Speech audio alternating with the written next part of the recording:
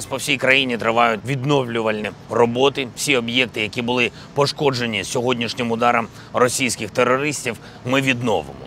Це лише питання часу. Я поставив завдання всім структурам нашої держави відпрацювати так, щоб відновлення було максимально швидким. На жаль, 12 людей сьогодні загинули від цієї терористичної атаки. Більше 80 поранено або травмовані. Усі, хто звернувся по допомогу, отримують її. І вже зараз окупанти не можуть нічого нам протиставити на полі бою, а тому і вдаються до цього терору. Що ж, зробимо поле бою ще боліснішим для ворога і відновимо усе.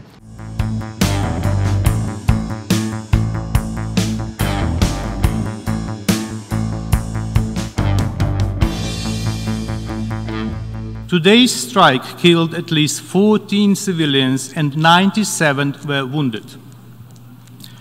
Deliberate targeting of civilians is a war crime.